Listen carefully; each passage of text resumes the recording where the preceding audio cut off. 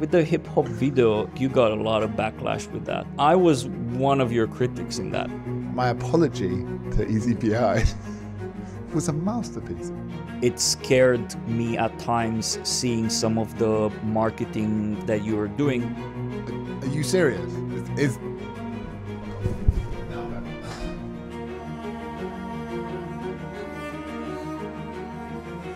You're watching the Misfit Founders podcast, a raw conversation about the challenges of building businesses, overcoming hardships, and also feeling out of place.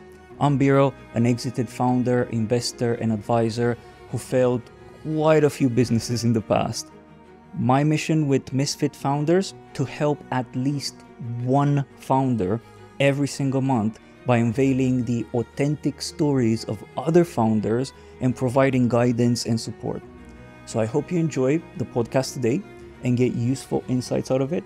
And if you do join the conversation on our WhatsApp community, where we discuss topics like this one, in this podcast, in group, as well as private sessions. Link in the video description. Also, please subscribe to this YouTube channel so that you get notified when we publish new videos.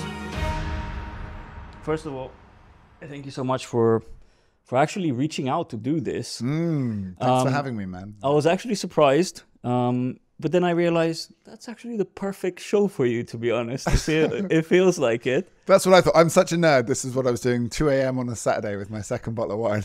I saw it come up in the suggestions and watched the episode with you and Chris and immediately was like, this is a great format and I want to be involved. So, Do you want to give me a bit of I know everything about you.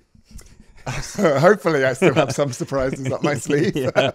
So maybe a quick intro of who Chris is and a bit about your history. How did you get into the business that you just sold and what your business used to do and does now? Still does it. Under Tempo, yes. Sure. Yeah, so my name is Chris Cooke. I'm the CEO of Old Street Solutions. We make custom charts for Jira, which makes Jira reporting better, prettier, and easier to use. We recently were acquired by Tempo, so I'm just adjusting to that new world order. Still feel like an entrepreneur within that family, but definitely have a bigger structure looking after me. As for who I am and my background, it is weird. I'm a serial entrepreneur. This was my first job in tech. I've actually seen the interview with you and Alex. Alex Ortiz. Yeah, talking about the fact that you had something in Thailand. Yeah, I scuba diving school and then turtle conservation. We're doing ecotourism. Forgive me for asking this, but Chris, how old are you? I don't think I've ever asked you this. I've lived a few lifetimes, so I'm 38. 38, not that far off. I'm 36. But yeah, I started my first business when I was 19. So yeah, I've always wanted to be an entrepreneur. That's one of the things, because from the first time that we met and all of the discussions that we had before, I think we have a lot of similarities, but also a lot of differences. I started my business when I was 17 as well, and I've been a serial entrepreneur for a long time. Never made anything stick. That's a different story until Jigsaw. But I'm sure we have plenty of failures to discuss if you want. Oh yes, and so when you mentioned what is it that you do, what is it that Old Street Solution does, you're very snappy at it. How many times have you had to introduce yourself like that and perfected? Because I had an episode not long ago talking about, what was our goal, our mission, and just ingraining that in the team ethos and culture. And yes, we make work management easy, fun, and accessible to everyone. And when you said All Street Solution and what is it that you do, it felt so natural. So I'm curious about, was that something that you set up in the early days, or was it something that gradually became, this is what we do? It changes all the time. So that what I just said isn't a rehearsed line I've come up with before. That it's just off the top of the dome. But that's easy when you're just always honest and yourself and transparent. So, but truthfully, even a year ago, I would say we have an accelerator growing multiple apps in the Atlassian ecosystem focused on non-technical users. yeah, it changes month by month. My job title changes, you know, like when if I wrote down what my CV was 2 years ago, and every 6 months it completely changes depending on the priority or the stress. This is small business entrepreneur 101, right? I think you've also had it, because I remember our first interaction, our meetup at Brewdog, and chatting with you. We met at that crucial time where we were both just starting, right? Yeah. We still had day jobs even, and we'd sort of started on our side hustles. You're still at Adaptivist, yeah. And I remember the one thing that really impressed me was the ease of discussions, like the lexicon, the vocabulary that you use, and how easy it was for you to talk about our ecosystem and, you know, what is it that you do and how you help teams. I remember we were even talking about, you know, the fact that at that point you were doing the whole, well, we can migrate apps from server to cloud. You're doing that whole service. Yeah. And yeah, I felt quite impressed with how you talked about the ecosystem at that point when we met. And I think, like you said, I think it may be an organic thing and not necessarily something that you trained, or is it? Because you said you've been an entrepreneur since you were 19. Sure. Have you ever had this ease of discussing and selling? Always been comfortable talking about business. So I remember when I was like 14 talking business with my dad, and he was, you know, country manager in Brazil, and we were going around and I was saying, "Oh, Dad, your competitors have lots of billboards up." And he's like, "Oh, that's good to know, Chris. That's good intel. We can go back and we'll have a see why they're targeting this area and whether there's an opportunity here." When I was in my last year of school, you have a lot of free time, a lot of private study time, and I started going to business studies class just because I was bored. And I took the mock exam and got a B despite having never studied business. So I've always found it quite natural and fun and charming. And then in regards to our chat, I've never wasted too much time trying to learn about Jira, so I think I have lots of space in my brain. Me too. Me too. I feel that. Know nothing about Confluence and very little about Jira. Yeah, it's good too, yeah. Because everyone else is. There's plenty of like nerds who love Atlassian and Jira, and they're super fanboys for it. And I never really did. I just saw it as a business opportunity. And I saw, as good as they were at Jira, I was going to be a bad Jira admin if I started training down that path. So I focused on learning about the marketing and the sales side of things. And again, you meet devs who they don't want to do any of that. And so if I could take that off their hands. But yeah, I was trying to sell any services I could, whatever opportunity found out. We did a bit of marketing consultancy for people. That was hard because most of the established vendors in this space don't have a lot of respect for marketing. So it was that's true. It was very hard to sell their marketing services. And I got told repeatedly, marketing and sales don't work in the Atlassian ecosystem. And I saw how they did marketing and I realized why it wasn't working for them. But as we both discovered, it works well. I think we both had conversations with vendors, because once we started getting noticed in the ecosystem with branding, with content, with the stuff that we were doing, people started knocking at our door, kind of confusing what we were doing with brilliant marketing, right? Yeah. Like, it's like you guys do marketing really, really well. What is it that you do? And when I started talking about what we do, which is less about ROI, KPIs and stuff, and it's all about positioning, it's all about content, and it's all about brand awareness and stuff, it started shrugging and being like, I don't think that's for us. This is what I really wanted to talk about with you, because I think me and you always get mentioned in the Atlassian space when people think of examples of good marketing in the Atlassian space. Whereas I think if we're both being honest and critical of ourselves and each other, half of what we do I wouldn't consider good marketing. and that's honest. It is, yeah. People always talk about like the hip hop video, right? And people say to me, "Oh, wow, you guys are crazy." And I'm like, yeah, but that wasn't good marketing. We did that because it's fun. I think they misunderstand where I think we both start is, let's wake up in the morning and what's fun, what gets us excited, right? And for our teams as well, just empowering them to come up with a new idea and try something. And I start there first, and sometimes good marketing comes from it. But I think if you wake up and go, how do I sell? How do I make a marketing? you're the same as everyone else and every other cheesy, trashy post we've seen on LinkedIn. So I think people misunderstand that really, I think both of us, right? I'll let you speak for yourself in a sec. But if we start with fun and creativity, good marketing will follow. Yes, and I agree with you. I remember because both Nikki and I come from I come from a tech background, and Nikki comes from a product background. Nothing to do with marketing. And back in 2020, when we got our seed investment from Resolution, we had zero. We didn't even have a blog, right? All of our sales were from forums, comments, this, that, like hacking growth, right? Yeah. And then we got into marketing, and I remember we've done the Dan Martell. If you've ever heard of Dan Martell, might sound familiar. Yeah, he has a brand called SaaS Academy, and he also has a course called the Growth Accelerator.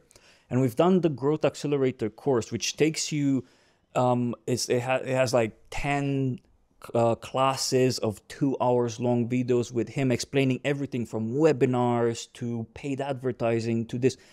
And I remember how we tried everything in the early days, and we were like, we don't like this. This is too hard for us. Right. Oh, we like this. Oh, we like branding. Oh, we like creating content. This is fun. This is lighthearted for us. Yeah. And although we've done a couple of webinars in the early days, we slowly moved away from doing all of the stuff that we didn't like or felt comfortable, and just do the stuff that was fun for us. And I think that's one of the things that, because people forget the amount of initiatives that we started and binned. Like we had a lot of things, even content-wise, that we pushed out and it didn't work, and we went back to the drawing board. And I think every single marketer will hate my guts. Our head of marketing, I don't know, I think secretly she hates me. mainly because I would just go head first. Oh, this is cool. I've seen these influencers doing this and that, and it's working. Let me give it a try. And, you know, if you go from a traditional marketing background, that's not the way you go about marketing. You do market research, you put together a plan, you put together KPIs and goals that you want to achieve, you measure things, you A/B test. None of which either of us do, right? Yeah, exactly. So, I think I hope that a lot of people in the ecosystem see this and realize that what we're saying is that we're not good at we're not marketing gurus. We're not good at it. We're bad at a lot of things, and I'm sure that there are examples in the ecosystem of people that do marketing really well. Oh, absolutely, and you know, that clever A/B testing, and you know, proper marketing is understanding your audience and the metrics, like elements, I think. And I know Easy Agile, we talk to the marketing teams behind those apps, and I know they are a proper marketing team that do marketing well. But for us, I think it's more just, I know as an entrepreneur, if I find something I'm passionate about and I wake up excited to do, I can't fail.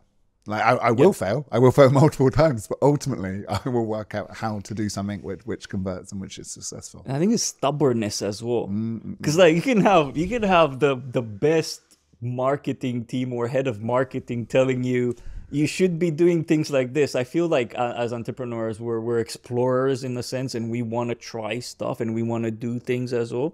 And that can be a double-edged sword in a sense, right? So it can pan out in some cases, which it done for us. Like, I don't know if I ever told you how we actually started Monday Coffee. Did I ever tell you? No. The reason why we started Monday Coffee, not because we found a market gap and we done research and realized there's a gap here. And I bought a piece of streaming software that I was using it for my own personal hobby. And I was like, well, I need to justify spending money on this. So what can we stream?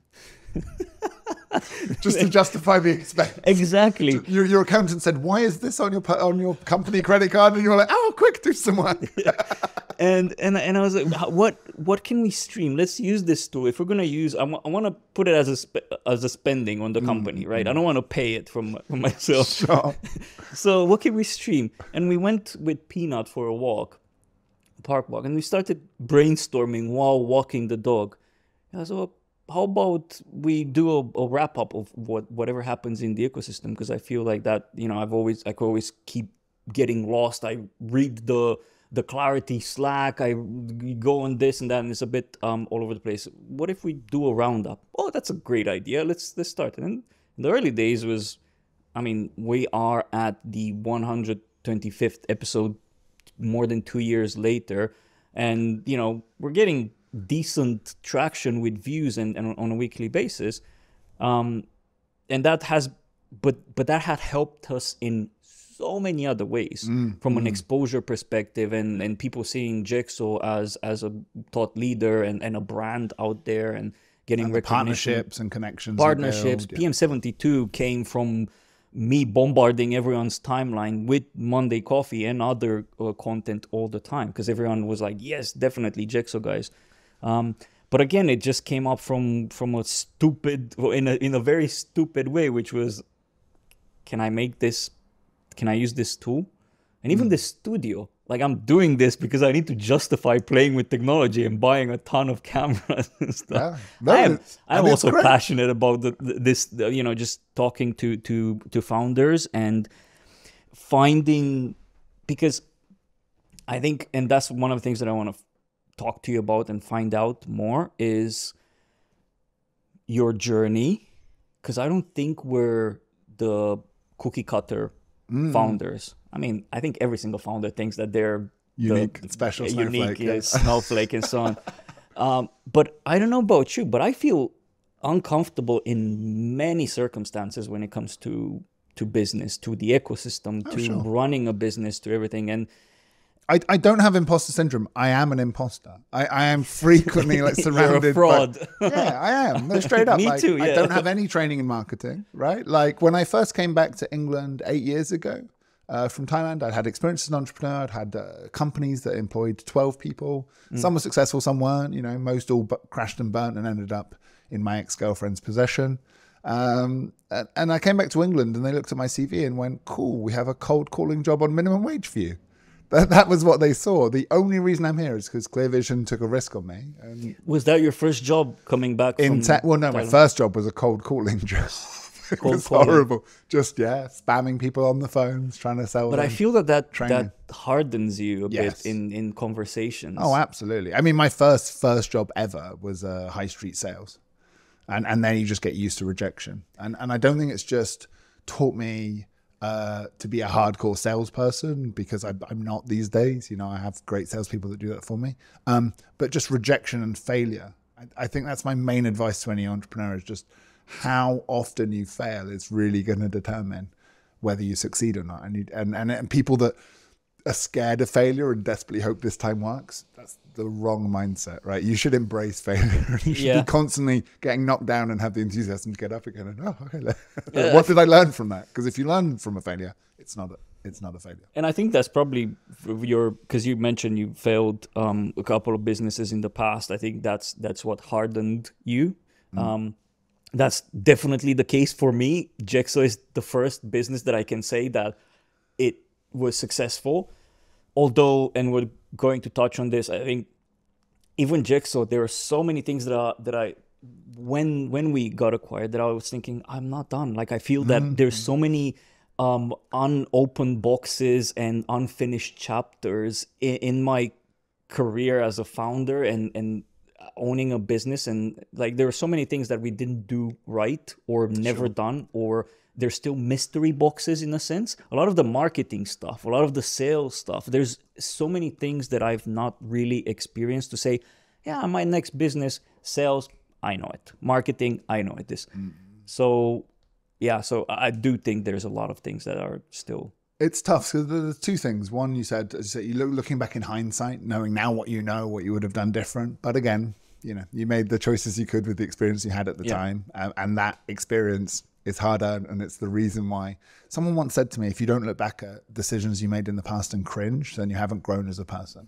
Right? Yeah. It wouldn't be terrible if you peaked in high school and were like, oh, that was me at my best. And now I'm not doing so well. So it's good, it's healthy to look back and be like, oh, I wish I'd have done that. Yeah, there's a few things. As for unopened boxes, well, we're not too old. There's still some more opportunities ahead of us. But I want to rewind on something. But the one thing, just to conclude on this, I fucking hate when I see these entrepreneur gurus talking about, and I was just watching one guy the other day. It popped up on my feed saying, "Yeah, I've made a successful multi-million, hundreds of millions business, sold it. You can put me wherever in whatever circumstances. Give me $0 and I'll make it happen because I know the blueprint now. I know the blueprint." Sure. I'm like, what the hell blueprint are you talking about? And how? It always I'm ends not up being like a that. landlord in my experience. Yeah, which is probably. a stupid man's entrepreneur. Yeah, selling property and stuff. I'm not bashing on that. I am. It's an art. Like people that do it well.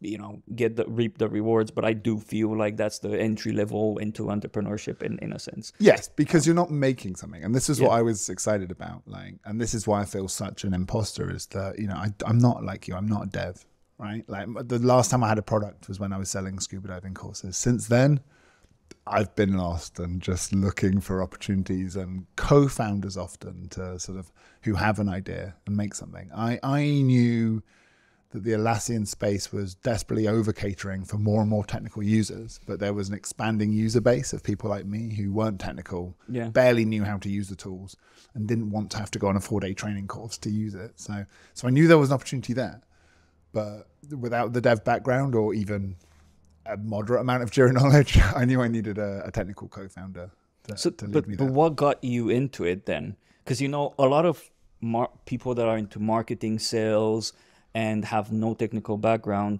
kind of shy away or have this thought that they should stick to the services that they know because they don't have the knowledge. What gave you that? I would say that. What was the inspiration for you to get as into the marketplace and build products? Part of it's being a nerd. So I've always been comfortable being out of my comfort zone. So at university, right, I used to love sitting around with the people studying physics and getting high with them. And they would tell me like all about this advanced physics and black holes and wormholes and time travel and paradoxes. And I'd understand like 10% of it, but I just loved being like overwhelmed and out of my depth. And so soon, a lot of the entrepreneur advice I was reading was coming from the tech world because tech was eating the world. So I knew I wanted to be in tech, and I didn't let, a little knowledge get in my way. And especially when I found the Atlassian space and I was surrounded by people who didn't respect marketing, weren't good at marketing, but were doing very well despite it, I saw a huge opportunity because these people were doing well despite not having one of the three pillars of business. And they were like, oh, it doesn't work in this space. I'm like, no. You're succeeding in spite of that. Yeah. And if I can find someone who can do the technical and I bring my marketing and sales hunger to that, we will do well. And I think you were also, it significantly accelerated because if you look at all of the partners in the marketplace that were successful when you and I, because we kind of started at the same time, when you and I entered the market, a lot of the successful ones were there for many years. Yeah. And they had an 8-year, 10-year head start on us. Yeah. Build relationships.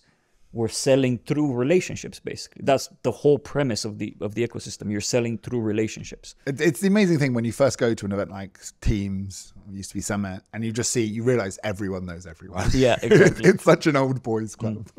But I feel that, and probably this is what you're talking about, you've seen an opportunity to introduce some of the marketing tactics and accelerate your growth because you did. When did you start? In 2018 or was it 2017? 2019, really. I think we registered the business New Year's Eve on 2018, just so our company would look older on paper. And we'd started talking, but we didn't have an idea what we wanted to build yet. So when I was at Clear Vision, I was walking around and saying, oh, I want to start up a company. I'm a serial entrepreneur. Who's with me? And they just thought I was this weirdo on minimum wage, sending spam emails and being like, yeah, let's start our own thing.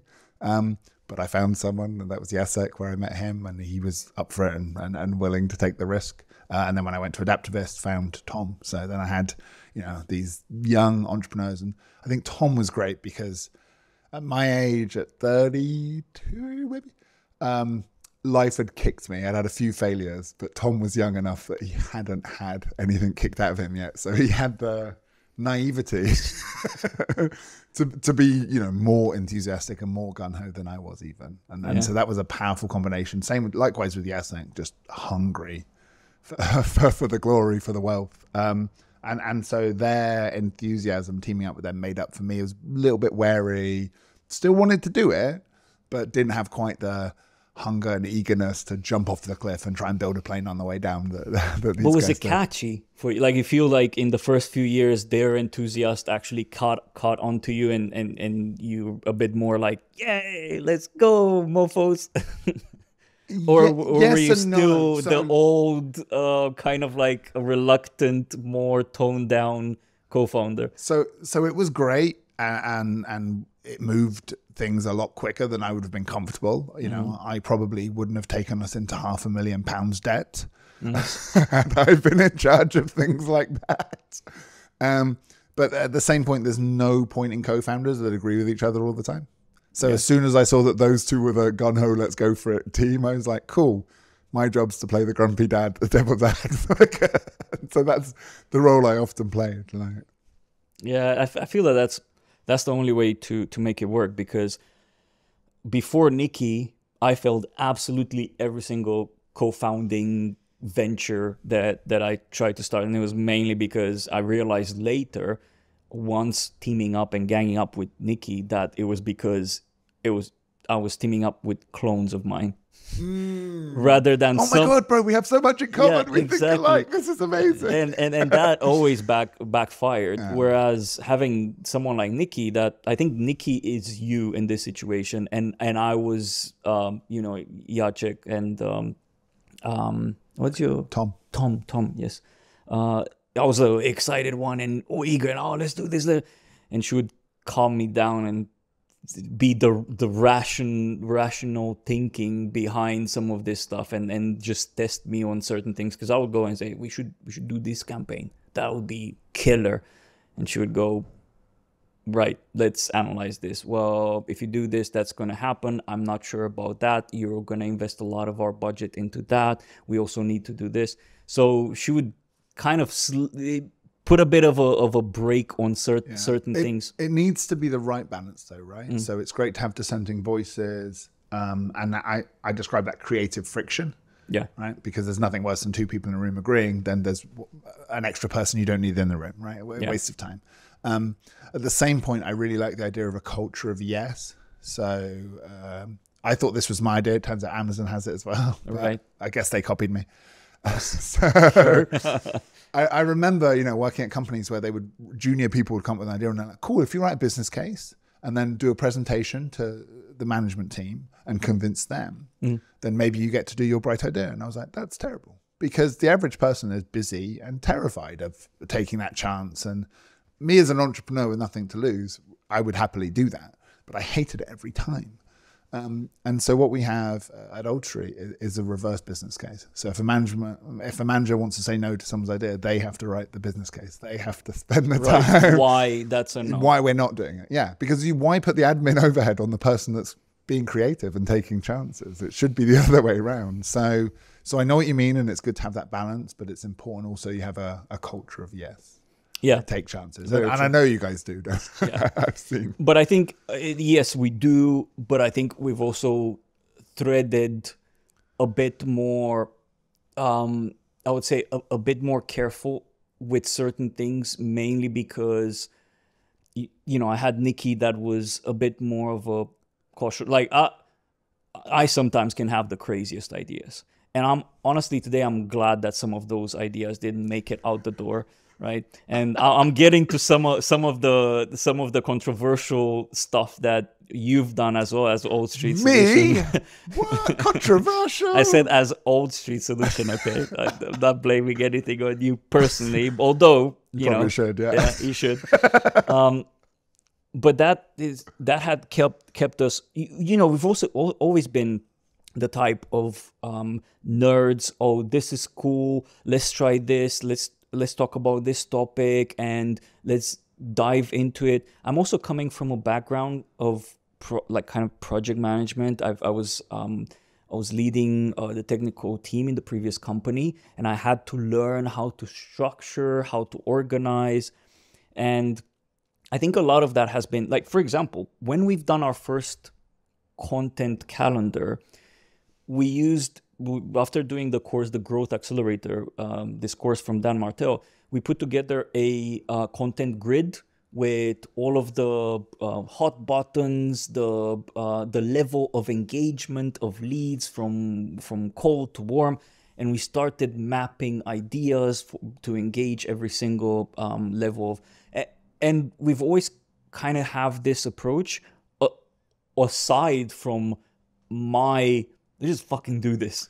I have this brilliant idea. Let's just do it. So it's always been a balance of, You need both, right? You need the wild ideation, and then you need the structure. Yeah. I often notice if you just have wild ideation whiteboarding sessions with marketing teams, you end up with a lot of top of the funnel stuff, right? So for those that don't know, we dressed up as a T-Rex and ran on stage at Teams in Vegas 2 years ago. I heard about that. I wasn't there. Everyone heard about it. That's the point, right? Yeah, exactly. But then when everyone asked, like, why, no one had an answer. Right? Like, would it result in sales? No. And often I said we were just making noise. Yeah. I described it like a dog chasing a car. But what's the dog going to do when it catches the car? It doesn't know. It's just doing it for the sake of it.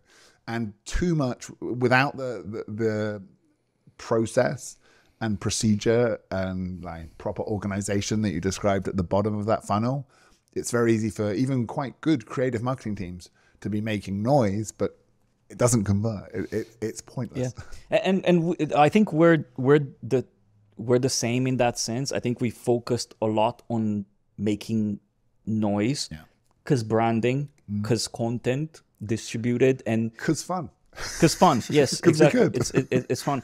And yes, we had structure stuff. Yes, we had paid advertising. Yes, we had tracking pixels and all of this stuff put on our articles, and we would retarget, remarket, and so on.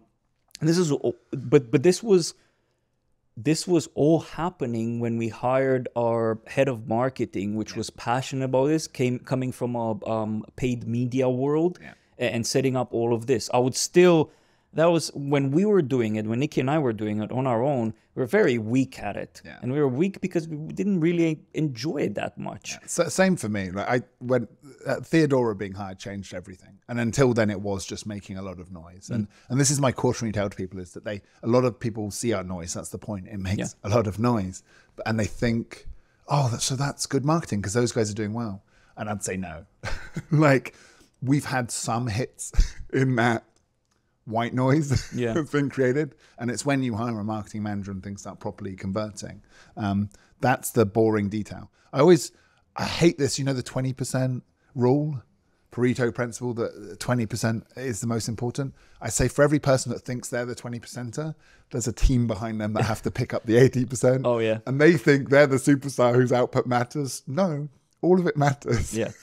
Just the guy that's being interviewed for the TED Talk is a 20%er and ignores the rest, and he has the luxury of it because he has a team of people behind him picking up the pieces. It doesn't, and I'm sure I've had so many moments of it's because of me, but I probably also had our because I keep on putting her on the spot here, but probably our head of marketing had so many times that rolled her eyes, thinking, I don't know, I'm assuming, thinking, our fucking CEO is out there again doing wild stuff and like the trendy stuff, where what moves the needle is my work, my structured work here. And the reality is none. Like it's both, because at the end of the day, without her ability to structure funnels and get us more foot traffic and get us leads and getting people interested in the product through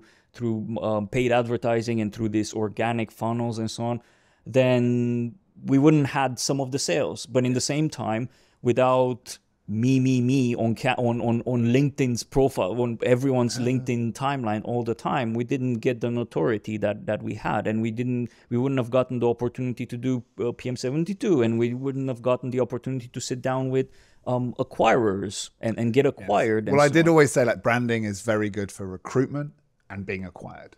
Right? It doesn't necessarily convert, but it's very good for those two things. I think the other thing with this noise making is it's not repeatable or scalable. So every week you have to think of a new idea. Yeah, that's the thing with the LinkedIn algorithm, yeah. right? You get a post, you get a bit of a boost, right? Very and then true. it drops. Whereas if you set up this remarketing and the proper funnel and conversion and getting people to subscribe, that then becomes not just treading water, but building a scalable base you can grow on incrementally. Yeah. So that's I think the viral stuff and the shock factor, you have to work hard to continue to do it. Because if you try to shock people through the same thing over and over again, it just becomes noise in the background. And So, and I think that's what we've seen with everything that we were doing, because we would do an event and it would be so much noise around it. But if I would do the second edition of that event, like, it's getting on. You have to top yourself up in order to get more noise than you got with the first, because it was a novel thing. I don't know if that makes sense. Of right? course. Well, we haven't done another hip hop video, and we haven't done another cartoon making fun of our competitors for that very reason. So with the hip hop video, I feel like you got a lot of backlash with that. And I don't know if that's true, but I was one of your critics in that. And I remember me sending you a message about it. Is it valid? Did you get a lot of backlash, or people were mainly like, oh, and this is cool, well done? Interesting question. I like it. So the backlash was quiet. It wasn't as public as I hoped. I was hoping to provoke an argument in the comments. Right. And a few people PM'd me and went, I had to provoke my own drama. So I got Tom to pretend to be angry at the waste of money. And I was on his LinkedIn in the comments being like, well, this is a dumb idea. This is a waste of money, just to kind of stoke up some drama. The first version of the hip hop video we saw was, bad. We hired some dancers. And as soon as I saw their CVs, I knew we'd have a problem, because it was their skills were like twerking, pole dancing. I was like, are these dancers we've hired? What's going on here? And I think it was just a classic case of just too many men or boys in the room that got a bit excited. Finally, once we edited the video, it was better and I was a bit happier with it. But to this day, Morgan won't talk to me about the hip hop video. And I think as a recruitment tool, I'd be very surprised if it actually helped us recruit anyone. What it did, though, in terms of, branding, there's not a partner that doesn't know about us at this point, right? Again, does that convert to sales? Probably not. But because we have all the other stuff, they're like, oh, I know those guys. They're the weird hip hop guys. Occasionally I meet someone who has no idea that we make apps because it wasn't heavily featured in the music video, which is why I don't recommend it as a marketing technique. What it was genuinely was a team building exercise, right? I bet that was a really cool experience. Of all the things we could have done, all of that, and you've got to remember, this is middle of COVID lockdowns. I hadn't ever met half of the people I'd hired. So this was our first time together. And of all the things you could do, go-karting, paintballing, this felt like a really good team project to work on. I can definitely see how that was very creative and very bonding as a team, because you're literally filming a music video. Yeah. And it's fun. You do it. You learn about these things. You get to clown around on camera, which, again, it's a really good experience. And, in a sense, like, I would love to do a music video with my team. I think where the world was divided was you had half of people, at least that I talked to. I don't know how many people talk to you directly. I kind of came directly to you and said, and I didn't want it to go in the comments and be because we know each other. And I would have. This is the thing. People are too polite in the secret. I would have preferred it. I was trying to kick up a storm in the comments. Yes, but the thing is that I know you, right? We have conversation and we have a relationship. So for me to have gone and said and told you, look, that seemed like a bunch of dudes on camera. It seemed not very inclusive. That was coming from both me and Nikki. Like I've grew up with Nikki in the business world and started a business and so on. So that felt, and I wanted to tell you directly and not go in the chat, because then if it signaled, well, Biro's not my bud. He's going publicly to talk about sure, these and most people would be offended if you, Yes. douse me in the comments. And I'm the that's- strange guy. I wanted it. yeah. But I think the ecosystem was split on it, at least from what I've heard and the discussions, because like you said, people were like, oh, have you seen that? And half of people, and I think the half that were excited about this and they were like, oh, that's such a cool thing, and then seeing the good part of it, as in this is a good bonding exercise and you guys made such a high-end video, music video. What I've seen were people that didn't had that much in their leadership and so on, female co-founders or leaders, or So they run weren't by shocked by dudes, it, weren't surprised by it. run by developers, right? Yeah, And they're a bunch of dudes and in a company. But I think companies that like mine, which were like a bit like, where's all the female rappers, right? No, I think it's a great point, and I think as someone that embraces failure and lessons, I took that criticism immediately. I mean, look, I wasn't blind to it. As soon as I saw the first edit of the video, I was like, yeah, we've got a problem here. I think that's what happens when you just have a room full of guys, right? This is why you need diversity. because if you just have a room full of guys, none of the guys in that room came up with that idea. Even Berry, who is a feminist, who doesn't like hip hop as a genre, no one felt comfortable saying, hey guys, does anyone think this is a stupid idea? And to be honest, at that stage of our company, we were a bro tech startup. And that was the output. I think we've done enormously well since then. I think, and again, not got rid of the beer fridge and everything, the ping pong tables, and we never had any of that nonsense. But no, I think, and again, this wasn't part of a diversity drive, but just, we were a very small company, and our first hires were in our immediate circle and friends of friends recommendations, and so naturally, and this happens with a lot of companies, you just end up with people like you, kind of a homogenous group. And then as we grew, thankfully, not even intentionally, if I'm honest, because it wasn't like we were like, we must hire more women. Yeah, it just got better, and we hired some great women. And now that sort of thing wouldn't fly, and we would have dissenting voices. Morgan wouldn't let me get away with it, and good. Yeah, it is, and I completely agree with it. And I think I've seen this repeatedly, and it's not because I'm a dude, right? I'm a white dude. I know that I am part of the problem in a sense. God, Brighton's changed you, bro. But here's the thing. I was super lucky. The reason why I was lucky was because in the previous company, when I was working in London, I've spent 5 years polishing myself as a professional, and mainly because I came in there, I knew nothing, right? I would mansplain in a chair, in a meeting, be like rubbing my belly, whatever, in a group of, on a meeting with a diverse group. And I had to be told off, right? I had my manager a couple of times saying, hey, there's certain things, that behaviors and postures and words and things like that you need to make sure that you're not, impacting and affecting others around you that might not have the same culture and the same background. Because I'm coming from Eastern Europe, right? Yeah, not famous for its wokeness. Exactly. And even though I have good intentions, I wasn't coached and trained in certain... But you were given feedback. And what I find really interesting is many men in our position, when that happens, hate it because I'm a nice guy. What are you saying about me? Yeah. No.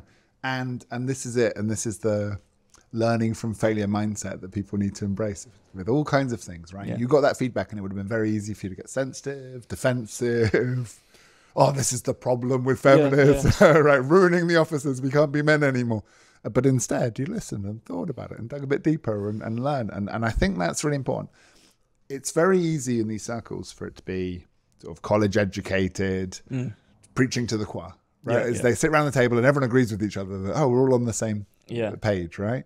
And it's really important for people like us that are on the journey, that aren't perfect examples of paragons of woke, to have those conversations, because there's a lot more people like, guys, it's okay. I got some criticism.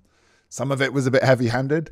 Some of it was spot on. Yeah. Like, I made my mind up. I didn't immediately get defensive and reactive and go, no, Biro, you're wrong. I know I'm not a sexist, so leave me alone, to make my twerking hip hop videos. I think I thought about it, and that's important. Putting yourself in like, kind of like putting yourself, and that was for me. I don't know if it's for you as well. The reason why I was understanding, and immediately I was like, holy shit, I'm actually, that's a shitty thing to do or say or be like, was because I was instantly, when I was being told, I put myself in the shoes of the person that I was in a meeting with when I was doing a comment that was a bit off, or that I had a stance that was like mansplaining or something like that. And I would be like, oh yeah, like if I would see that, I would be like, what do you call two men mansplaining to each other? A podcast. Thank God I'm not inviting only men, because this would be but I've seen so many podcasts out there with bros talking about it's anyways, it's cringe. I want to shift gears a bit because, and this is one of the things that I'm like, are we in a way the same person, although we're quite different? We started very similar times. Yeah. We had a similar approach to business, which is let's do the shit that we love. And we got to partner up with the same people. Like we both partner up with Resolution, and we got acquired in very similar times. Yeah. So it feels like a bit odd. Now I know that we have different, in a sense, we had different visions and goals for our businesses and such. Like, and I've been public about this. Nikki and I always wanted to sell, to be part of a bigger team. We've always been, we're going to build it until it feels too stressful as a little guy. And at that point, let's find the best home for our team and get acquired. And I want to hear about your journey and where you are with that, and how did your story with your buyer, Tempo, got to be. There's a lot to unpack there, but I'll start with our differences because I think they're the most interesting. Yeah. I did always announce I wouldn't sell. You're very public about it. Like, 2 years ago I went around teams telling every vendor, do not sell. We need to form a pirates alliance against the evil empire, the people with money buying us all up, and we need to be strong and independent. At the same point, I did, you resonated with me when you said you knew at a certain point it would get too big and too tiring. And I always knew that. So I've seen coming up at various companies that there were leaders who were sort of out of their depth, that they might have been the right person to take the company from 0 to 1 or 1 to 10 or 10 to 100 employees or 100 to 200. Yeah. But those are all different job titles and different specs and different types of people and different interests. So for me, I've always been acutely aware that there would be a time when my time was up. Yeah. And I always said as soon as I was getting in the way of the success of my company, it would be time to leave. So my plan was to never, ever sell. The problem we really had was Tom, our technical co-founder, decided to leave. And he got really burnt out. And unfortunately, he did this a month before my firstborn son arrived. Oh, wow. Yeah. I didn't knew that, actually. Yeah. So despite, us building this together and saying we didn't have a plan to sell, he just did that classic young, hungry entrepreneur thing of grinding himself until there was no more. And that combined with being not only in lockdowns, but lockdowns in London. I escaped London as soon as lockdowns hit because I'm like, well, this city has lost all benefits. Tom. I'll be on a beach in Thailand. Yep. Right. Tom remained. Yeah. And then went through 2 really bad breakups, and work was his salvation. And so he started working even harder.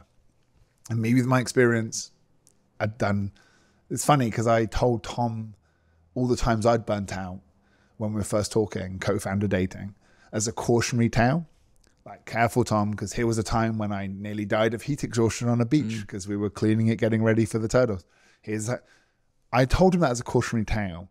He took it as, awesome. This is why I want to partner with you. You sound just like me. Like, no, that was old me, not. Yeah, I'm saying you should do less of that. The silly me, not the current me. And he was like, oh, that's what I need to be for this company then. And you know, I saw it coming. And it's, you know, it's very hard once you've burnt out and lost the joy and just feel stressed to hell and despondent. You've put the weight of the world on your shoulders and then your back has cracked. Yeah. There's no coming back from it. And for how long was he doing that? So when after what was it, 2, 3 years, 4 years? When did he decide to? It's probably 3 years. I mean, the tough thing, we didn't all join the company at once because why do you need a marketing manager before you have a product? It doesn't make sense. So first Tom had to, you know, work on a product idea. True story. We made custom charts as a test. We made color pie chart picker for Jira as a test. It was going to be just a proof of concept, learning experience. And then we accidentally made a multi-million-dollar business out of it. Whoops. Custom charts. Yeah, that's what it grew into. But it really was just, what's the simplest, easiest app we can build to learn from? Yeah. And then people started buying it. And we were like, well, I guess we have to support it then.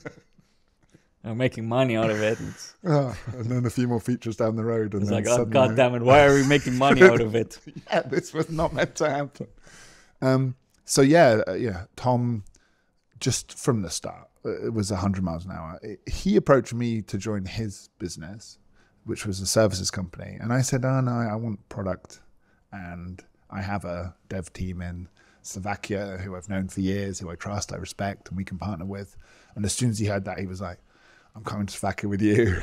Booked a flight like later that evening. And he went to Slovakia, I think, 40 times in a year. Like it was just constant. Like, it got us where we were. I can't complain. But it was just that classic. And he'll say this, and I haven't spoken to him in a while. I hope I get the chance to. Maybe this interview's me reaching out to him. But there you go. Classic 0 to 1. He loved that. He described how he used to feel like he was scoring goals. And now he feels like he's designing flyers to sell tickets to the stadium. Right. And he enjoyed scoring goals, and he doesn't enjoy the admin of running a football stadium.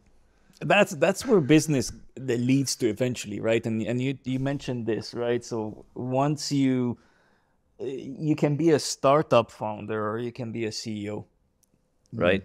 And to be a CEO, you have to have that ability to not just adapt as your business grows, but to let go and structure your organization in such a way that you become obsolete in a sense, right? And you're the guiding star, but in the same time, you have bright people that take over your business in a sense. And for me, I don't think I enjoy that, at least at this stage. I don't think I would be able to have a 100, 200, 300 business, because it places me in a position that I don't enjoy as a role. Yeah. So you're having meetings with middle managers who have meetings with their sub teams. And so you're just hearing everything from that. You're looking at spreadsheets and PowerPoints. Yeah. And you're talking strategy that hopefully gets enabled by a team you've trusted. I mean, it'd be interesting. And this is why I sold later than I should have. And I'm going to stick around at Tempo longer than I'm welcome because I'm learning. But is that something that you want one day to experience, which is a 100, 200, 500 people company where you're the CEO, the founder and the CEO that evolved into that mature? Don't know. But I wanted to take it as far as I could this time, so that next time, if the business blew up, I wouldn't be like, oh, I've never been here before, starting at 0. So I stuck on for a bit longer than maybe I should have. I don't know. In hindsight, I think I played tricky hands quite well while juggling a 1-month-old baby. So having Tom decide to leave was nightmare, and we were really struggling sort of to fill that void. And then Resolution came along just at the right time. We're brilliant partners and took us to a point where we could get acquired. And even though I said, no, I'll never sell, it was just obvious that then my choices were, and Christian said this, as he often does, very plainly, very bluntly, but entirely precisely, you have two choices, Chris. You can either scale this down and make it a lifestyle business, right? So you just limit its growth and enjoy, make it as little work as possible, the 4-hour work week sort of thing, right? You have a manager that handles that. You don't go for aggressive growth. You kind of just, like a dying star, right? Right? It just slowly gets colder and more boring. And what was the other one? So give it someone else. Okay, so there's something missing here, right? Because normally in a regular setup, you'd have, you wind down and make it a lifestyle business, which is one extreme. You sell it, which is another extreme. There's another option, which is you build it into a multi-million, billion-dollar business, which is still an extreme, because at the end of the day, when you reach that point, it is extreme. Why was it that not in the discussion? Was that your because option? I would like you, I don't want to run a 300-person company. I'm not the right person. And, unfortunately, then selling's the most obvious thing. Because otherwise, I would be cock-blocking my own company and its own success, its own possibilities. It just seemed sad. It seemed like the lifestyle version, but lying to yourself that, no, it's not that. I won't be limiting it. I'll still be hanging around, but in a advisory capacity. Yeah. We've all worked at those companies. Yeah.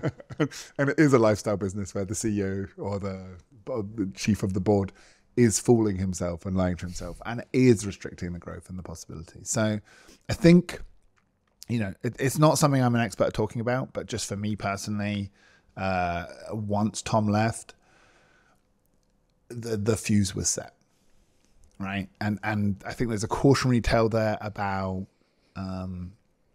not getting burnt out, like making time for the work-life balance, putting that in from the start, listening to people when they tell you and give you that advice. But I think there's also a cautionary tale about co-founder dating. And I have this thing where, co-founder dating, choosing the right co-founder. Right. Yeah. But in hindsight, was Tom the wrong co-founder? I don't think so. Like, he was amazing, right? He was what we needed from that 0 to 1 scale. And what I've got good at, despite those dramas and emotional conflicts and differences, I'm good at handling that. I have the emotional intelligence to be like, okay, Tom, we'll get you out. I talked to 5 different options. Here's the one I think is best. They're going to take over from you. Now it's time to sell to Tempo. I keep flitting at the moment between, should I just become a sole co-founder and not partner again, despite all the dramas and the troubles? No, I think I will just keep trying this. And even if it doesn't always work, and sometimes with the relationships, they have their time and their place. Yeah. And that's okay. I completely agree. And I think I found it quite daunting because I've been through so many. I think I've had 5 or 6 businesses with co-founders and they all fail before Nikki. And every single time I would think to myself, should I start alone? Because people are like, I hate people. Because you get disappointed in a co-founder relationship. And, I'm not the snowflake and the perfect person, right? But from your own perspective, you're like, oh, that was disappointing. That was a disappointing relationship. Yeah, we're both at fault, but it was a disappointing and maybe for theirs too, but who cares? I'm stuck with myself. I can't change that relationship. You're your own hero in your storyline, right? Yeah. But every single time I was thinking about starting something alone, that was very daunting. It's like, that's bloody scary. Like, I can't really do that because who's going to help me with this? Who's going to be my voice, my bouncing board? Who's going to be my voice of ration? Although I've rarely had voice of ration, because this is one of the reasons why I failed every single startup with other co-founders, was because everyone was a sounding board, not a voice of ration. Right. So you would talk and you'd hear the echo. And they tell you your ideas are great, and you're like, awesome, love it. Yeah, or they would come with an idea, and you would be the same. Oh, that's awesome, let's try it, because you're the exact same person. You're a clone of each other. But I still felt, no, I can't do this alone. It feels daunting to me, and I really appreciate people that can go on a path on their own and make it happen. That's most of the advice in the entrepreneur forums. They say, partnerships are the most fraught and most likely to fail, most precarious form of business. But for some reason, I keep putting myself through it. I mean, partly it's because I don't have a choice. So I always used to call myself a non-technical co-founder. And I kind of hate that term because, everything can be technical, right? Like marketing done well should be very technical. The analytics. And, yeah, of course. It's technical thing, but, right? Yeah, I'm not a product guy. Not since I'm no longer teaching scuba diving, right? Like I can't make a product. And so for that reason alone, I need to find a technical or product person to team up. Have you ever considered getting into, is that something that you like, or is it just because you don't find it appealing? Not technical, not to say you're becoming an engineer, but becoming a product person. Let's say you do some studying around product ownership and you learn about what it takes to build products. And kind of no, because how I believe product should be done well is a lot of listening to customers and gathering that data and patience and empathy and things that aren't my forte. I think what I'd do much better with is finding a product person that hates everything I excel at, hates everything I have a passion for, right? So when I talk about marketing campaigns and how to send the best spam email and when to use cold calling, and I see the look of like horror on their eyes, I'm like, cool, I will do that for you. I will handle that. Yeah. And that's why it's a good division of labor, because you don't need me as a below average product manager, and you don't need them as a below average marketer. The world, especially the Latin ecosystem, has enough of that already. But if I can team up with someone who, what lights their fire? I mean, it's funny when you talk to an accountant or someone and you're like, you enjoyed this work, but it's bonkers to me. But when I describe all my marketing and all the spam, that they hate that, and that would be their nightmare. So there's all kinds of weirdos out there, and you just kind of need to find someone who's the yin to your yang. But it's good that you're confident about this approach, and you know that you need help here and there. And one thing that I usually preach, and I don't know if you agree with this, and I actually want your thought on it, is learn a little bit about the other things that you don't know about. Yes. At least if you don't have a co-founder that you really trust about it, and say you're hiring someone on the product ownership side of things, right? Learn a tiny bit about what it takes to build a product, engineering, scoping, research-wise and so on. Learn about the other areas that you're not prolific in, at least a little bit, so that you can have those conversations with your team and you understand what they're talking about, and you can collaborate and guide without being completely oblivious of around the work that they do. And I want to get your thoughts on this. Well, it's a good point, because I would say, mine was a company split. There was technical and non-technical. Tom had his domain, right? And then that was replaced by Morgan, who it's now, hers. And last year in Berlin was kind of the first time me and Morgan had a frank and proper chat about we should talk more, because Tom had trained me not to disturb, right? He was in his laboratory, no dads allowed. and I left him the hell alone. And I thought that was fair, because I've seen the dev CEO who starts having an opinion on marketing and ruins everything, right? With their terrible ideas and their awful feedback. In a very ugly direction if you're too opinionated about these topics. But I do think we went too much the other way. And honestly, like, I have had very little interaction with the product side of the company.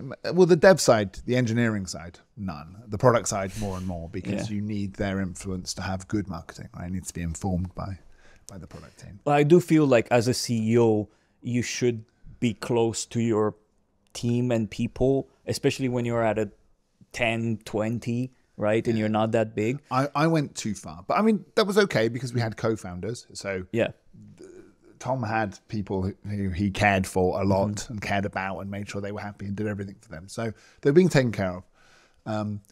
But as soon as Tom left, it became apparent that there was just this vacuum, and I just didn't know much about those people or what they were up to. And their trait, they're basically their bread and butter, because at the end of the day, yes, you can connect with people on a personal level, but I found it so difficult to build relationships with team members, either be it in a previous role or in my own company, team members that I have no idea what they're doing. Like I don't know their craft at all. And it's very hard for me to have a proper deep conversation and a relationship building conversation with someone when I don't know anything about their industry. No, it's the only reason I can't contribute. The only reason I'm a good sales or marketing director is because I've done those jobs. So when someone tells me what's possible and what's not possible, I'm like, I have a bit of experience doing what you've done. But you're right. I'd say that's definitely like my next company. I'd like to build closer alignment on the condition that I'm clear. I'm here to learn. I'm not here to interfere. Yeah. I don't want to be that hippo you talked about. Right? Oh, yeah. That's having an opinion. And I think I'm really aware of that more than most. I have to be very careful with my opinions, and I'm very selective in how I deliver them now, because it's very easy for a marketing team. Even though I'm always the fun-loving, chill guy, we embrace failure. Everyone's opinion's valid here. It doesn't matter. Feel free to correct me at any point. It's taken a long time to train my team that, and a long time to train myself not to interrupt, not to come up with suggestions, because quickly it just dominates. And especially marketing people, salespeople too, very sensitive to feedback, and it has to be delivered very carefully. Very true. I feel like with our product engineering team, you go into a room, bam, bam, bam, this, that, and everyone's like, yup, contributing. Here's how about we do this? How about this? With marketing, you have to have a lot of tact with how you approach conversation and direction. Meetings and things like that. I've trained my team hard to take me aside sometimes and say, Chris, I didn't like how you said that, and I felt you undermined me, and I was like, good, thanks for that feedback, that's great. It's necessary. But yeah, the devs who become co-founders get this wrong all the time. Like, you need to talk to a marketing team, especially in public in front of each other, how you would talk to a 4-year-old that was on the verge of tears. But I think it's both ways, right? Because so we had show and tell session every month where we put everyone in the same room, and everyone was supposed to talk about what they've been doing, show the stuff that they've been working on. And again, it's the same thing. You have to dumb it down, even if you're a marketing individual talking to the engineering or the product team. You have to dumb down the type of stuff that you talk about in order for people not to fall asleep in that show and tell session, right? They have to make it engaging for them.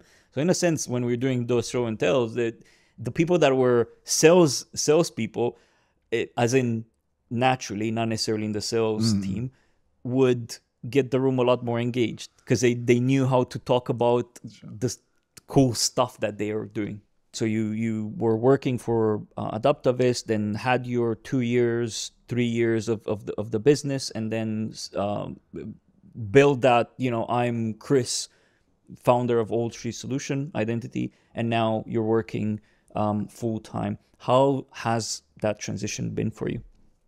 Different to how you'd expect. So when I was at Clear Vision, Adaptavist, I was always very much my own man. I was always an entrepreneur, temporarily trapped in a company. So you're like an entrepreneur. Yes. Yeah. So like I would always be coming up with ideas and suggesting them. I found it was most frustrating at Adaptavist. No offense, great place, but my job there was a salesperson. My wonderful sales manager there just told me one day, Chris, if you wanted people to listen to your ideas, you're in the wrong job. All they want you to do here is sell. You're not here to think. Okay. So that was tough. But at Clear Vision, I very much, came at it as an entrepreneur and never let my job description limit what I could do. I was there to do marketing, which resulted in sales. And that was a pretty broad remit. And they gave me a long enough leash to try all kinds of weird and crazy things. So it didn't feel it changed too much. And even now at Tempo, I'm still doing the same thing day to day.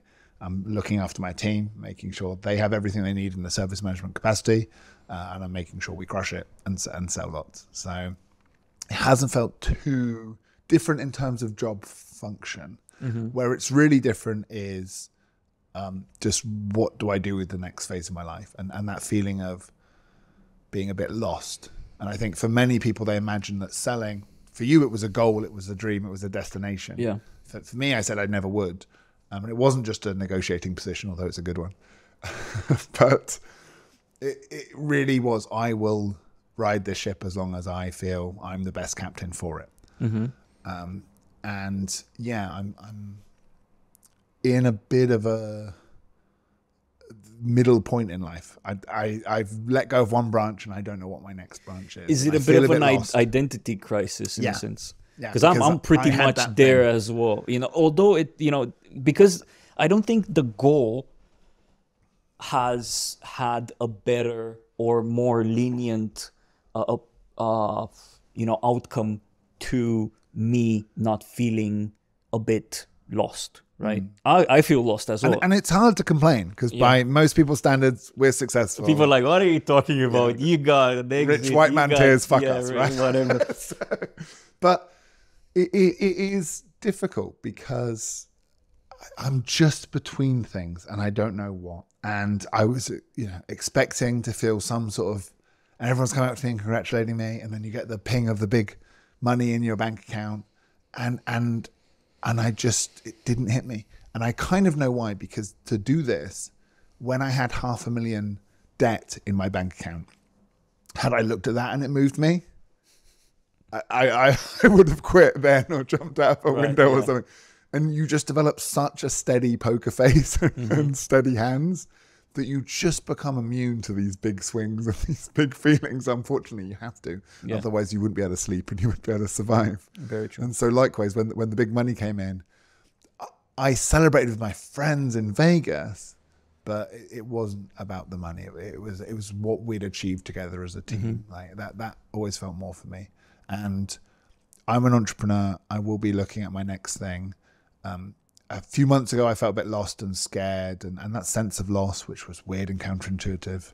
But having spoke to a few people like you in this space, that's natural. And what I need to do is give myself time, enjoy, you know, this hard-earned success, and enjoy like the next phase, learn what I can working with tempo, and yeah, I don't need to hurry into another thing. That's the thing. And if you're a manic and FOMO type of person like I am, I am super FOMO.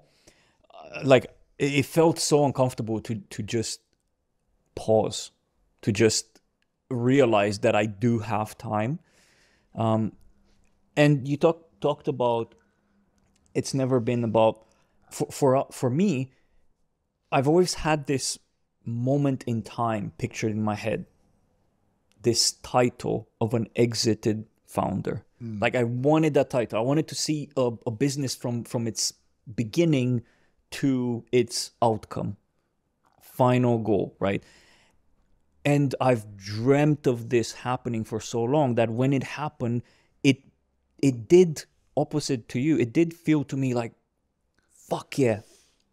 It happened. Yes, I've achieved that goal, and it was a really big moment for me that like I wept like a baby at one point. It's like mainly because I failed so much in the past, and I've spent so many years just trying businesses and failing and misery and so on.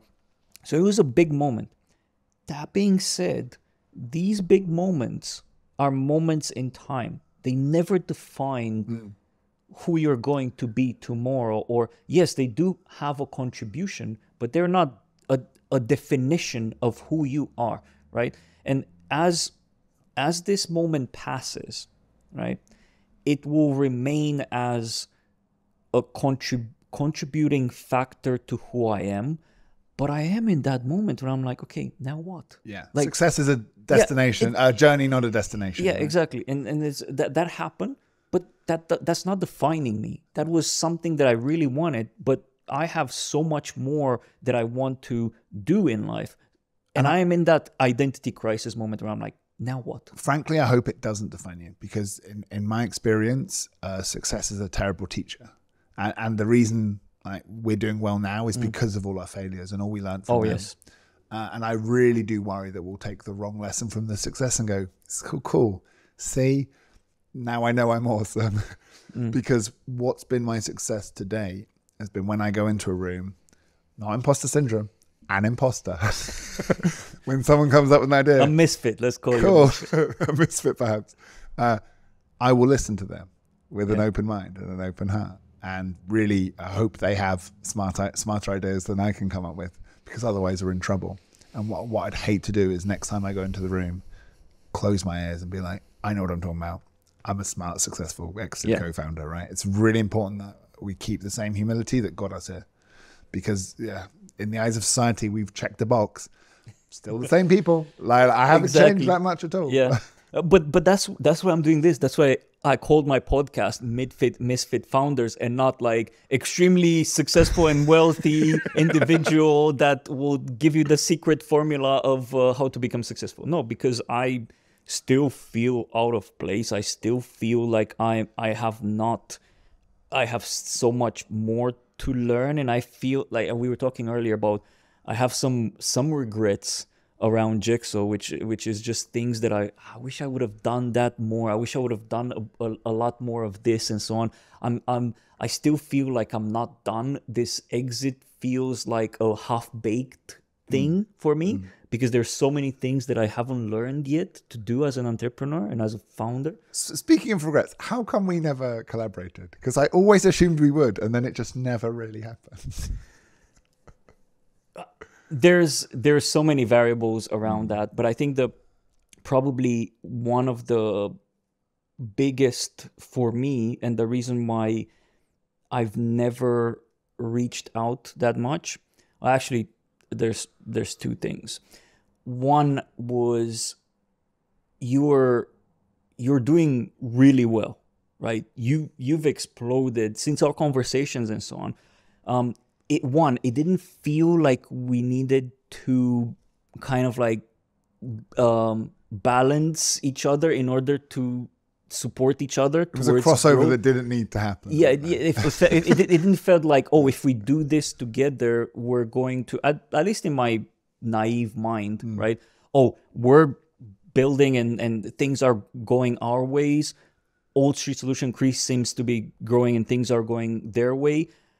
In my mind, trying to figure out things, it felt forced to try to figure out ways for us to do things together, because we were already growing successfully as individuals. That's one. But I don't want to give you a cop out answer. The other reason was we were very different, at least in my mind, with how we approached like marketing and these kind of campaigns and initiatives. And I think even with the PM72, we had a bit of a, the three of us, you, me, and Chris had a bit of a this discussion. Is get three co-founders in a room and you're going to have an argument. We're all princes of our own small domains. And I think I'm a hard-headed person. Put you and I in a room, we can share a lot of great thoughts and ideas, but we can also have differences. Yeah. On what it means and how to approach this and how to do that.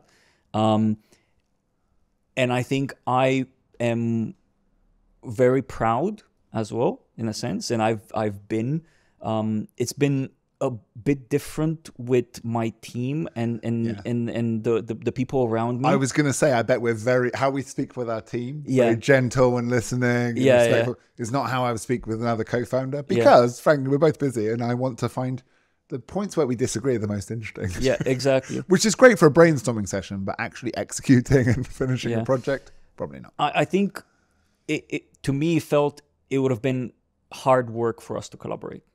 And it seemed like we were in a world where we were both successful, and that it just didn't materialize. I felt that it would have required quite a bit of energy for us to work together. Especially with the back and forths that we had with PM72, and I had a different idea of what I wanted, where I wanted to take it, and how I wanted to structure it. And you had as well your own values and your own beliefs that you wanted to be involved in a certain level and so on. And I think that was one of it, and again, we had really different approaches to marketing. I think we were a bit more of the nerds that were putting together nerdy pieces. I got a bit at times intimidated by some of the stuff that you're putting out as content. Interesting. Like the guerrilla marketing, or however it's called, with being a bit more rough with competitors and so on. Aggressive, yeah. making noise. Exactly. And again, I don't have anything against, like, I know so many companies that do this, but it's never been our style in a sense. Like, well, and again, there's two things I think, things like Monday coffee, right? Right. That is very open, supportive, community moderator sort of vibe, right? Whereas I've always been trying to bring a bit of, wrestling exactly to marketing. And we stayed if away I have to from be the that. bad guy, that's fine, as long as it's getting attention. Yeah, we stayed away from it. And look, I have my own thoughts. Sometimes I might be a bit more ranty about a topic that Atlassian, an update that Atlassian does. But in a sense, we did want it to stay away from that with Monday Coffee. And that has been a lot of our brand online as well. Positive, uplifting brand out there. We kind of stayed away from being... It's morning TV, right? It's Monday morning TV. Yeah, exactly. We stayed away from being too controversial. And why? Because it scares us. Like, both Nikki and I, like, we're not comfortable in being too upfront. It's a fine line. And again, this is why I caution people not to try and copy other people. Like, people see what I'm doing and go, oh, is that the key to success then? You just be an asshole on LinkedIn. And it's like, if you look what I do, I'm very often pushing it, but I know where the line is. I thought, like, my apology to EasyBI was a masterpiece. It was the best piece of marketing I've ever done. My apology letter. And it went more viral than the dinosaur cartoon did. And I think, not enough. Yeah, if you're going to play that game, you need to know what the line is and how to tread on it the right way. And so, I think that's my main advice is, but again, for me, that's fun. I've been playing on social media like that for years. I've been picking on my competitors for years. I know, and I've sometimes gone too far and learned from that mistake. And so now I'm pretty good at dancing on that line. And I don't think someone should just try and emulate that behavior at all. It would probably go very wrong for them unless they were prepared to fail and learn from it and pick themselves up and try again, as I have for the last 5 years. Moving on, because this is a bit... I think, but to summarize it, I think because you asked me the question, why? I think it was a mix of all of these things from, I would say, if let's say you wouldn't have been as successful as you were, and there would have been some opportunities midway through. Oh, well, All Street does this. Let's gang together and this. We can help each other. We can lift each other and so on. And also, we didn't bump heads on, I think, one single time we bumped heads. Every single discussion that we had on Zoom and so on, we kind of felt like it was a good vibe. And you were very important. Like, I don't think we would have gone with Resolution had I not had the chance to have a chat with you and told me what it was. So that was we've had really important chats that, not often, but very important parts of our careers, right? Very micro interactions in a sense, but I think it was quite valuable for me as well in a lot of the marketing stuff that we've done. But again, it's been, we were doing great on our own. It felt to me a lot of work for us to collaborate just because we're very big personalities, both you and I. And also, it scared me at times seeing some of the marketing stuff that you were doing, mainly because Nikki and I weren't comfortable with a lot of the, being more raw online and so on. And this is why I'm doing this, because I kind of want to start becoming a bit more open online and publicly and so on. I want to push the boundaries of what we share as founders online, because I did feel as we were doing a lot of cool stuff with our brand and with our content, but you have to, like, I had to be a bit more refrained with what I put online, because we had a certain language and brand that we were building. Yeah, and that's why I love the format of this show, and I reached out because if you want to have a frank discussion, sharing some real secrets, an hour and a half YouTube channel is perfect because almost no one's watching this late in the show. Exactly. However, this will be snippeted, a lot of this stuff. So there will be stuff that will go on social media. Is this when we do the bit where I pretend to be offended and storm off and Yes. run away? Go ahead. Are you serious? Is... No, I'm done. Great. Well, that was a great acting. Okay, I kind of started laughing a bit. I'll edit it. I'll shut my mouth in the edit. So before we close off, I don't know if I mentioned there's 3 questions that I had at the end there. There's like the ending ceremony. But before that, is there anything that you want to talk about? So we talked about, the collaboration stuff. Is there any other topics that you want to talk about, or anything else that you want to ask me? Well, just quickly, like, how do you find mentors? Because there's obviously, we don't have a lot of peers. There's not many people who've been through what we've been through. Yeah. And I had mentors a couple of years ago who told me last year, Chris, you've got further than I've ever gone, so I don't know how to advise you at this point. So how do you find mentors, like, once you're getting to this level? Well, I'll give you an example. So one of my mentors is my boss from my previous company, from Mudano, who sold to Accenture and been helping me and advising me quite a lot along the journey of building, but also on the exit and all of that happening and so on, and positioning. And I think that's one place to start. You have bosses. You've had like Adaptavis, Clear Vision, and so on. People that have... They've been great. Very instructive along the way. Yeah. Clear Vision sold, right? And he's in the same position currently with an exited founder.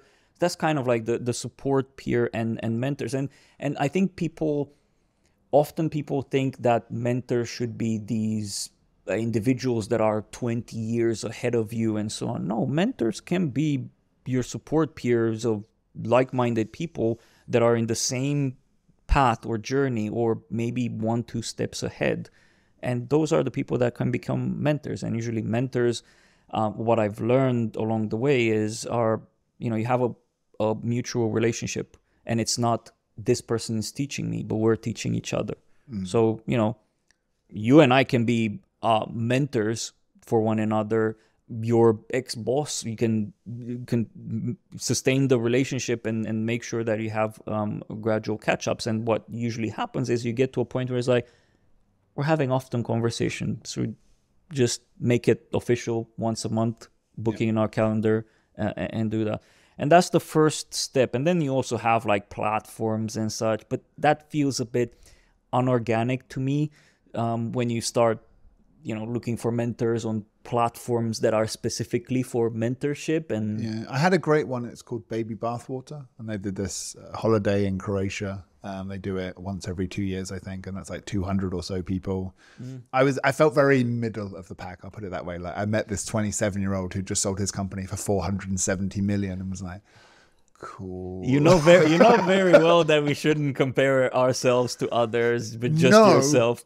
No, sure. But it is great to have people who have been there, done that, and you can talk through things. It would suck if I went there and just, we were a dick measuring contest. That would have been a waste of a holiday. But thankfully, most people were there to share and really contribute and give each other advice. So that was wonderful. And then there's things like this, groups and communities and syndicates. Like, for example, I'm part of a angel investor syndicate here in Brighton, and we meet once a month. We have dinners, and there will be people there that I kind of sync a bit better. So we go out for coffees, and then we make it regular. And again, those become your mentors. And like you said, you have to just mingle around people that are kind of the same path and journey, be it, going on holidays or doing groups or events or whatever it might be. Awesome. Thank you. So what's next? Are you going to be in? Are you moving away from UK soon? Not soon. I think in a year's time, I'll probably look to head back to Thailand. I've started up a weed farm and a comedy club out there. So That is awesome. yeah, man, it's going to be good fun. It's going to be. Did the comedy club launch? Next month. So we're under construction right now on Khao San Road. So. You better share everything on social because I'm curious to see. You know I will. I'm shameless self-promoter on social media. So. Awesome. Are you planning to invest in anything in UK? I'd love to. So that was the main advice I got from these people at Baby Bathwater I met, is they recommended I do like join an accelerator or an incubator or a VC group just to meet young entrepreneurs and give them advice and help them. Because that's the great thing to do when you're in this transition period, not sure what to do, is help others, pass on some knowledge. And it's also fresh, right? You've just exited a company, you've been through a couple of years of a ton of stuff. It's fresh in your mind, so that's the best time to share with others. Sure. Right. So I have 3 questions as the exit interview. Whatever. Number 1, what is a quote that you live by? A ship is safe in the harbor, but that's not why ships are built. That is a really good one. A ship is safe in a harbor, but that's not why ships are built. Yeah. I'm gonna steal that. Okay. Yeah, have it, mate. Whenever I have to motivate someone, I'm gonna apply that. That's a really good one. Right. Next, tell me a book that has had an impact to your personal or professional life, whichever you prefer. Crossing the Chasm, I think, new to tech. It was just the fundamental book that I've read 4th time now. I think too often people try and read 100 books, but Bruce Lee said he's scared of the man that's trained one punch 100,000 times rather than someone that's trained 10,000 punches once. So I think people need to nail the fundamentals, and Crossing the Chasm is really important at that. Just talking about targeting your marketing, finding a niche, listening to your customers, and making something good enough that word of mouth makes you go viral. I think if people nail those in any industry with any product, they probably can't fail. I need to read that. And to be honest, like, repetition is important. So I don't like that relates to me. I read a book that I loved 3 times as well. So it's important because it sticks better. And the last question, what's a good habit that you promote? Find the things you love. Like, motivation's really hard. If you've ever tried to motivate yourself to stay in a relationship that's not working, you realize it's a failing venture. And likewise, I see people in jobs that they describe like prison sentences. Oh, if I just stick it out for 2 more years, that'll look good on my CV, and then I'll get a promotion. You'll just end up in another job you hate, working with people that don't inspire you. There's that saying, if you don't want your boss's job, then you've got the wrong job, right? And so, I think it really is a cliche for a reason. Find something that you're passionate about. Doesn't all have to be, not every day's joy, but if there's just enough passion and fun there that it gets you through the bad days, then you will win. A lot of people are chasing success and money in the short term, and they're really frustrated because they never quite get there, and they're always competing with people. And the reason those people beat them is because they love what they do. Exactly. And they were prepared to fail and get knocked down and get back up again and try again, because they just didn't want to do anything else more. Yeah, very true. That was the same for me. I've failed so many times because I was doing it for the money, for the fame. I wanted to become this. And once I learned to let go of all of that and just be my true self and enjoy the activities that I do, that's when things turn completely. Yeah. So thank you so much. Mate, such a pleasure. Pleasure. Awesome to have you part of the founding team of Misfit Founders. You're the 4th person joining. Season 1. Season 1, yes. I hope it goes places, man. As I say, I can't be the only person that resonated with. I have a feeling it's Misfit Founders is how we all feel. I think we are slightly broken toys. Oh yeah. It's just nice to find our tribe. I will send you an invite to our community on Slack as well. And maybe we'll do, let's see if once we publish this episode, we might do an Ask Me Anything if you're up for it. Absolutely. For people in the community to chat with you about your experience. Happy to share. Awesome. Thank you. Appreciate it. Thank you. Take care.